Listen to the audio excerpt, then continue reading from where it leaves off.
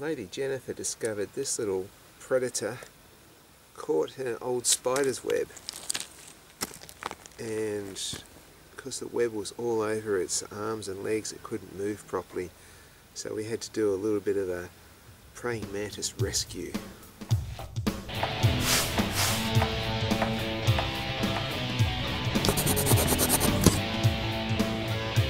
Fix him. He's still tangled, darling. What do you mean? Well, he can't extend his... See, look. See, he's not extending properly because he's got web stuck on him. See? Oh yeah. He won't be able to hunt properly.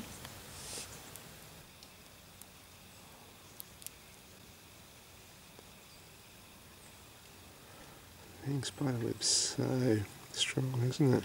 Mm. I think I just got it. Yeah, he's moving that front leg much better now. There he goes.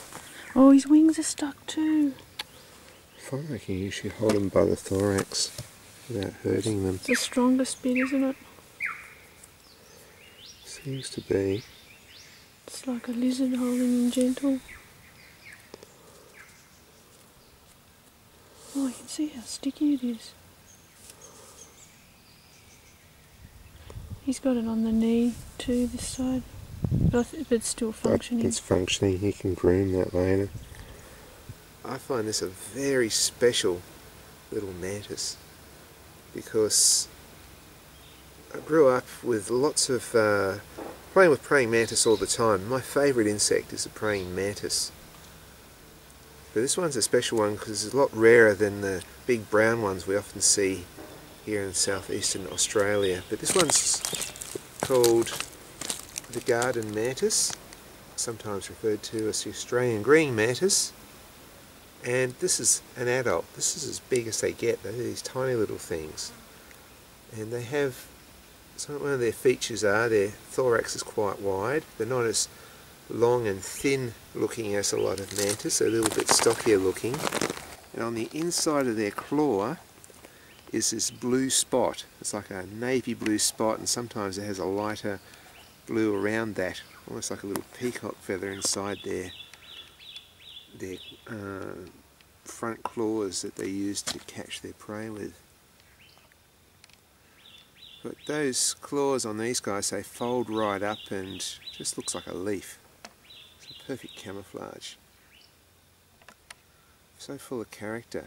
Won't keep still, constantly alert. That's what a lot of predators that have to hunt, they're quite often like that.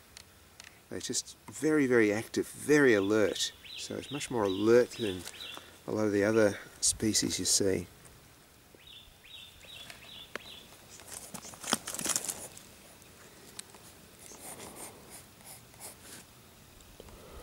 Let's try and navigate through the beard.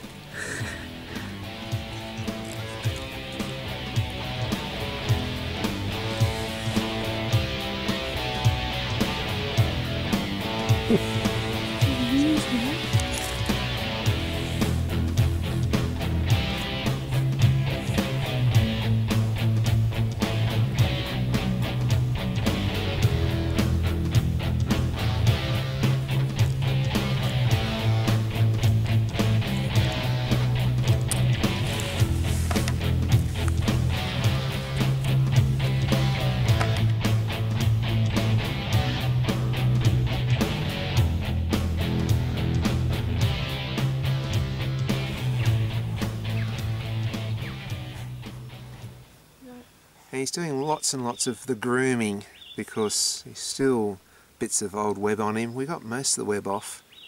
There he is, preening again.